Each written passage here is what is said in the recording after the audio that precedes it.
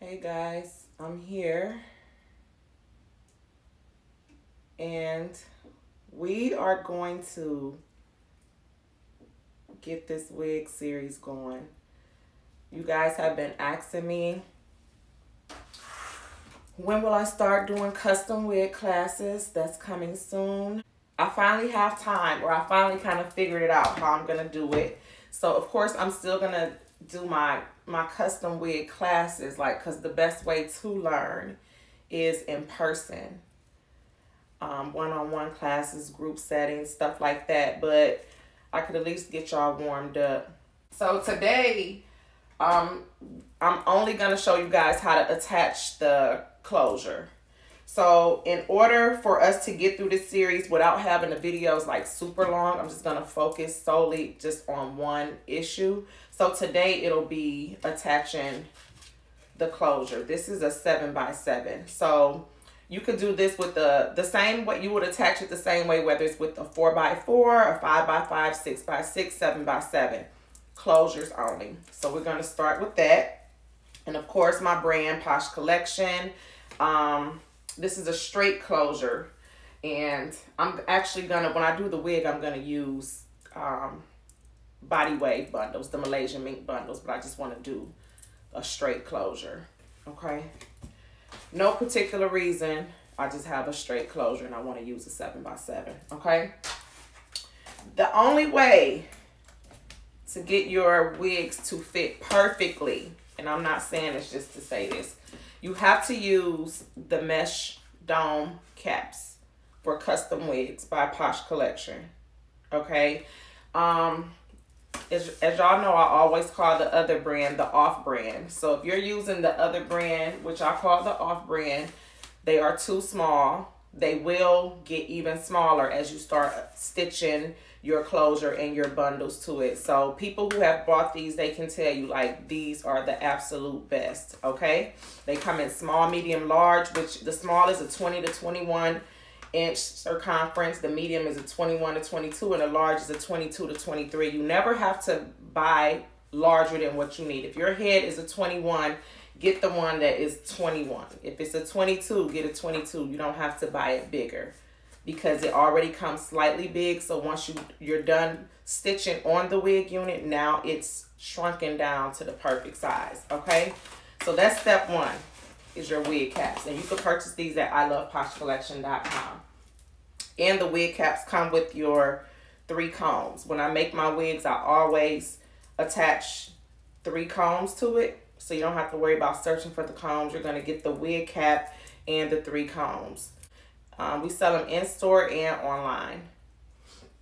The mesh dome caps. There's another brand out there that's mesh dome caps, but they're too small.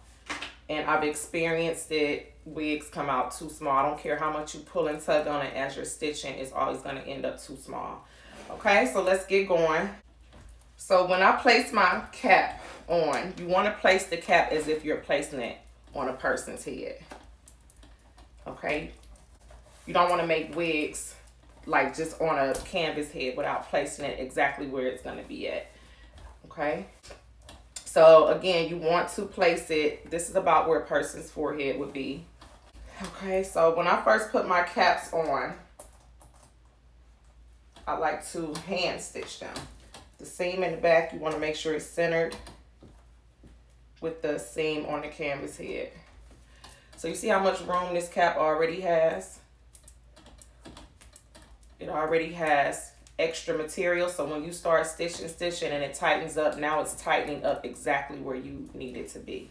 So you always want your cap to be a little bit bigger. Okay, so now again, this is a 7x7, and you could use this same technique with any size closure: 4x4, 5x5, 6x6, 7x7. Now, when you are attaching your closure, you always want to go about an inch in front of the cap. So you want to take it about an inch in front.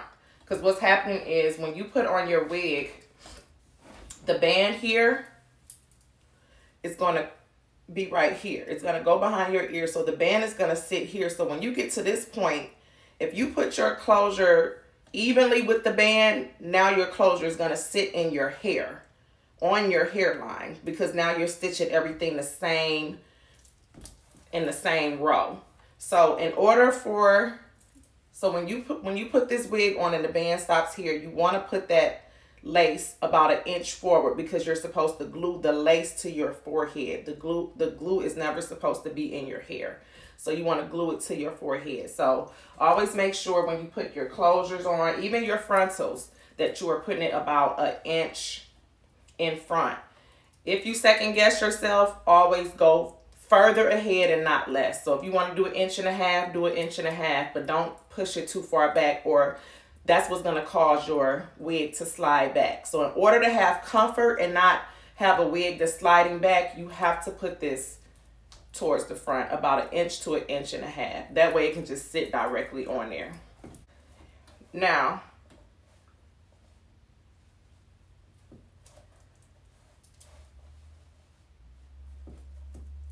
I'm going to put my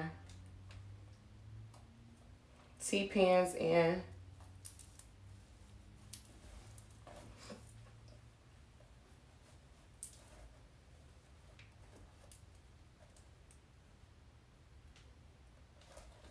Just to hold it down.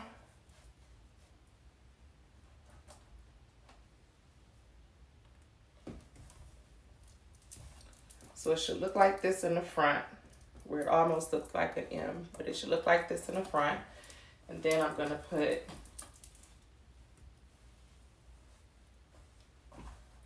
my T-pins to hold the wig back. I'm just gonna put one right here for now. So now when you are stitching your closure on, you want to start from, I always do 2 needles, okay? Because I'm going to do one side. I'm going to start on this side, and I'm going to maybe go halfway back. Then I'm going to go to the other side, come back to this side, go to the other side. What you never want to do is just completely go all the way across, because then what you're going to end up having is more hair out, more hair off the wig cap over on this side, so it'll be uneven. So say you may have one, so you may have like 1 inch to the front on this side, but then if you keep stitching around, you may end up with 2 whole inches on the other side. So basically what you want to do is stitch halfway through, go to the other side, and go back and forth. As you go along, you want to pull and tug on the closure so it will be nice and tight. So I'm just going to start on this side. And yes, you can stitch on the band. And so when I'm doing this, I'm going to reinforce it with the sewing machine so I don't have to get my stitches super close. Stitching on this side.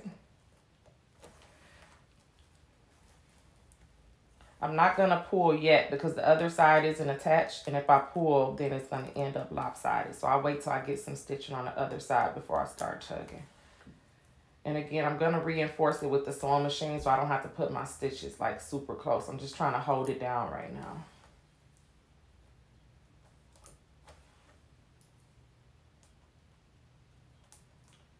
So I'm going to go about right here. So you guys see how this is in front of the band. You have the lace about 1 inch in front of the band. So now let's go to the other side.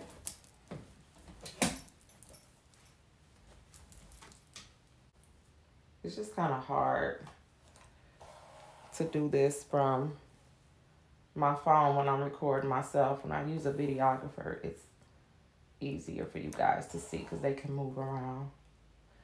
But I think you guys have a general idea of what I'm doing here.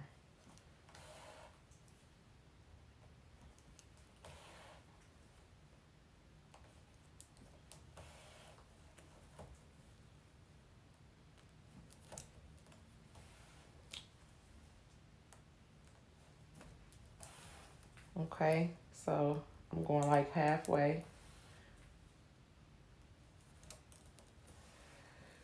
Now I'm just gonna go back to the other side. Now I can start pulling. What you wanna do when you're putting it, attaching it, is pull outward. Don't pull back because you don't want this to end up buckling like that. So you wanna pull outward, okay? So you can get this and that. And yes, you have to tug kind of hard. So that's why you wanna go back and forth from side to side.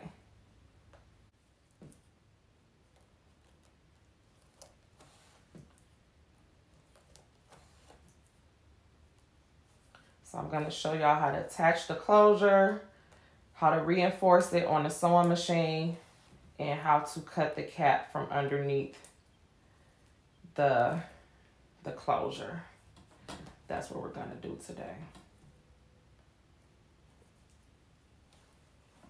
Go back to the other side.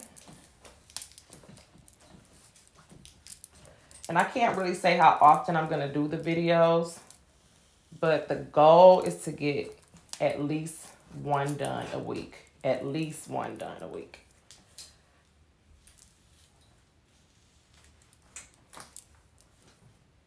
And they'll stay up on my page. So if you know anyone else who's interested in custom units, then you can send them over to watch the videos.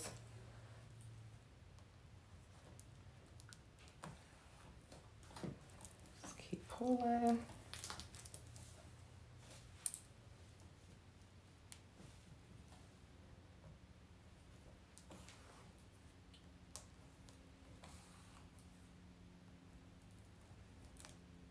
Just keep pulling.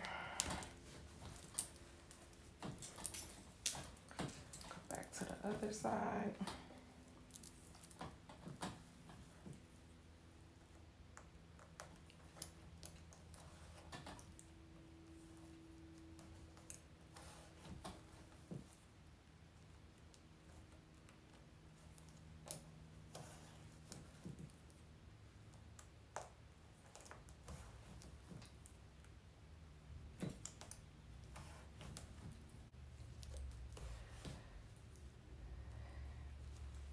And then you see my cap is like still like buckled up. That's fine, because as you stitch your bundles on, that'll tighten up, because you need that. You need that extra material.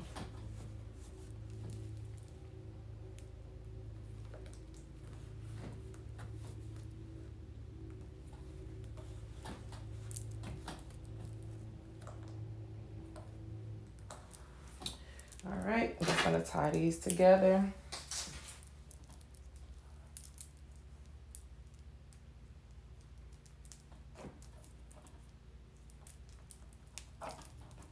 Cut that off. Again, the mesh cap we're using is by Posh Collection.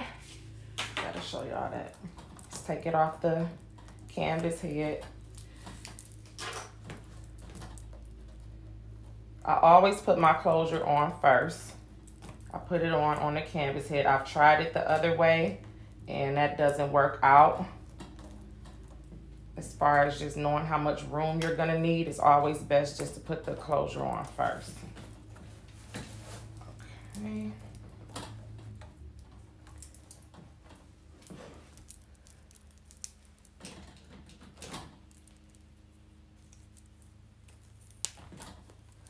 So this is what it looks like so far. And then we're gonna go in and reinforce the stitching and make it neater. So I'll be having classes where, like, if you've never touched the sewing machine, where I'll actually like show you how to operate a sewing machine.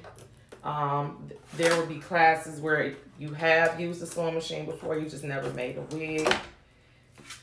And there will be classes where you've made a wig before, just never on a sewing machine. Okay, so there will be several classes. So now, I'm not gonna go into all the details of the stitching that I use. I'll do that in another video, but I have told you guys before, maybe up somewhere, I'm not sure, of what stitching I like to use. I use zigzag stitching pretty much, but like the tension and all that stuff. We'll get into that. So basically, I'm just taking my cap with the closure, starting on the end of the cap, close down, and I'm just gonna go directly over where I stitched it at. As you go, you want to kind of push the hair out the way.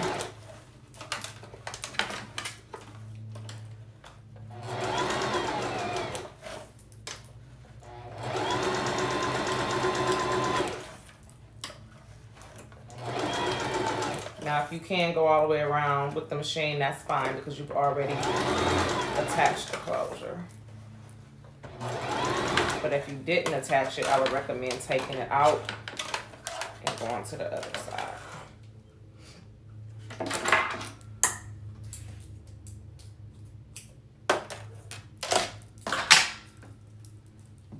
Take it on the other side. Now this is my awkward side. Can you guys see?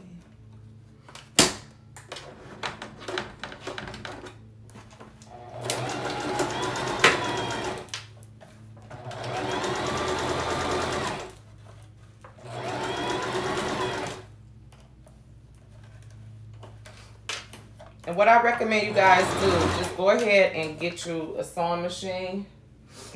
We're gonna need one for this series. And if you do already know how to stitch, just go ahead and do this first part. And just go ahead and start on your closure. And then when we do the next video, you can just move along with that second part. But just go ahead, get your wig caps and get your closure. And just at least get ahead on this part. But it's going to be a slow walk. We're not going to try to make a full wig in one day. We're going to slow walk this. I think I'm all right. See how much quicker you can get it done on a sewing machine? It takes forever when you hand stitch. So now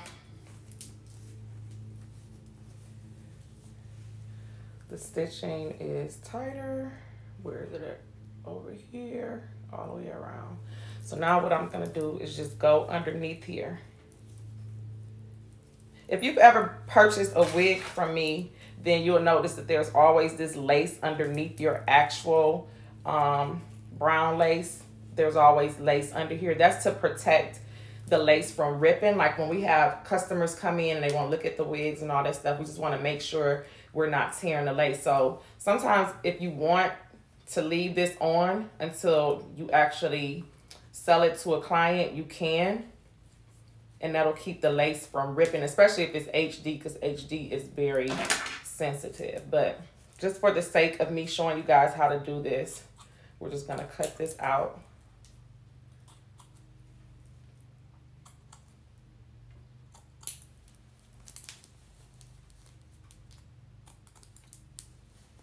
You could take your time. Make sure you don't cut the stitching. You want to get as close to the stitching as possible without cutting the stitching.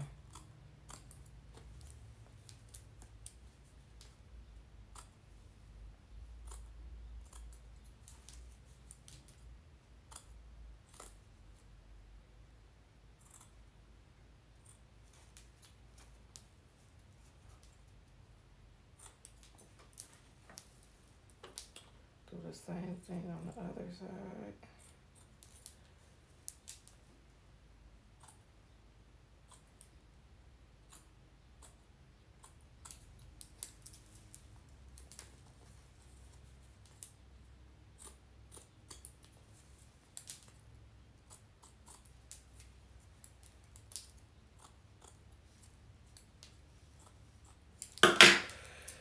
And there you go.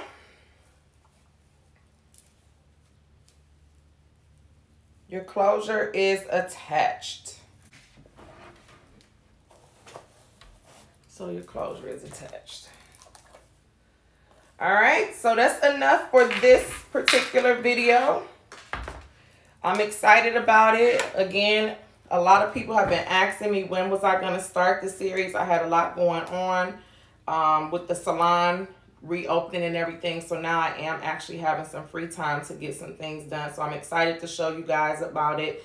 I want everybody to make this money. I did really well during the shutdown when the pandemic and COVID first happened. So it's like I truly felt sorry for a lot of stylists that did not know how to make wig units, because it was a tough time and a lot of them lost money because they couldn't do actual clients. So in the event that something like that ever happens again, I want to make sure that I do my part in showing you guys how to do this so we all can pretty much get paid without having to be behind the styling chair. So be patient with me. This series is going to take a minute because there's so many details to learn about custom wigs, but I'm here to share my knowledge. I have no problem with that. If anyone has followed me on YouTube, you'll see that I have posted like tons of videos.